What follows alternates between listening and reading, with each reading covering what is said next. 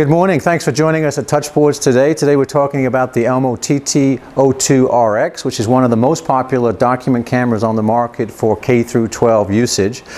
Today we're just going to run through some of the main features of the unit. As you can see, it comes with a solid arm that supports the camera. This is very useful in terms of not being able to be broken over time, whereas with the gooseneck variety that our competitors sometimes use, they do tend to break over a period of years.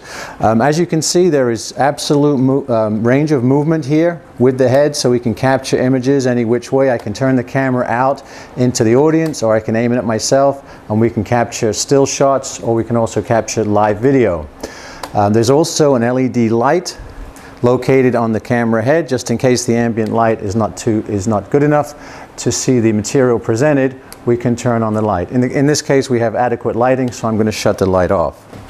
The idea behind the camera is that it is a digital overhead projector. We can take any three-dimensional or hard copy materials, such as this TT-02 brochure. We can lay it on the stage or on the desktop, and we can show it live to the class. We have a board set up and a projector so that you can see the output image. It is very important to understand that we do need a display image or a display product like a projector or an LCD or a plasma in order to view the output from the document camera. The camera has a zoom, a very aggressive zoom. I believe it's an 8x optical zoom. So we can zero in on critical information.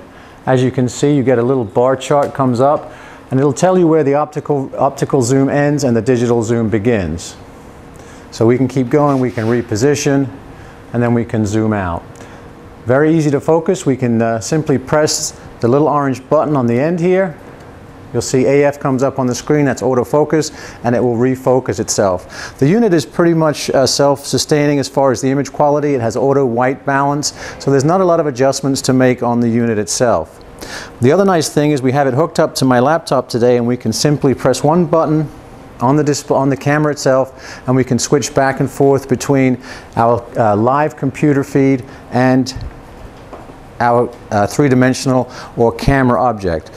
The TT also comes with a very handy remote control, and I'll just put it up on the screen so you can see it in full detail. This allows us to change all of the menu settings for the camera, and also to highlight specific areas, unmask materials, much like you would do with an overhead projector. The connectivity between the projector or the display, the computer, and the camera is very simple. It's just a matter of hooking up VGA cables and plugging the unit into the power supply. So only it takes a few minutes to set up, not complicated at all. It can be used from a tabletop, as we have it here today, or on top of a cart, in conjunction with a portable projector and a laptop, or obviously with a desktop PC.